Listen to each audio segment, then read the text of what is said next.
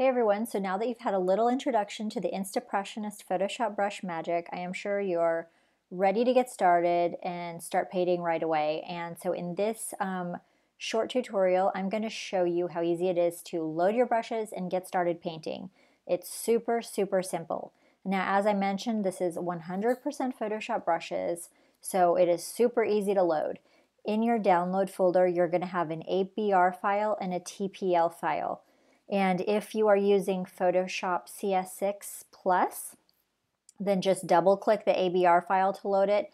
If you're using Photoshop CS5, then double click the TPL file and that will load it up. And if for some reason it doesn't load it up automatically, just make sure that you have your brush panel showing. If you don't see it, go to brushes, go to up here at the top, Windows, brushes. That'll fly out this panel. And then you go to the top right and you import brushes, and then you can find your brushes and load them up that way. And if you're using tool presets, the same thing. If you don't see your tool presets window, go to Window, Tool Presets to bring up the tool presets window and click in the top right corner and click Load Tool Presets and load those up. And that's all you have to load, and now you're ready to start painting. And also in this tutorial, I'm just going to give you a little product tour of the brushes and what the brushes include. So the full set has 100 brushes. And at the beginning here, you've got 5 different fill brushes, which are great for starting out, and you can just paint and it can kind of fill up the canvas really fast. So I use these as base for a lot of the times. And then you've got your aligned brushes, and there's something like 56 of them. And these are just all different kinds of impressionist brushes that let you paint your image in a pretty aligned, let's undo that, aligned manner. So it's always going to line up pretty well. And these are good for the base of your drawing. And there is 56 aligned brushes.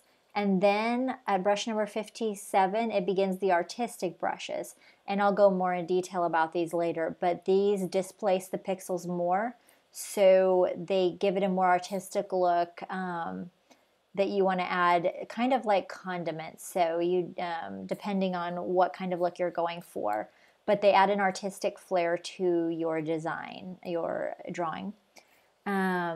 Painting, even though you're not really painting anything.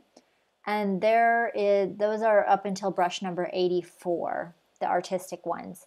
And then you're going to have the texture brushes, which are great for adding like different kinds of canvas texture elements to your digital painting. And there are 16 of those. So in total, you have 100 brushes to make your digital painting super unique. What's great is all these brush strokes are directional, and we'll get into that in the next tutorial. So they follow the movement of your stroke, and they let you really be truly artistic, and you still, like I mentioned before, you don't actually have to draw things. So it's absolutely amazing. So check out the next video, and then I'm going to show you the fundamentals of painting and drawing with these brushes.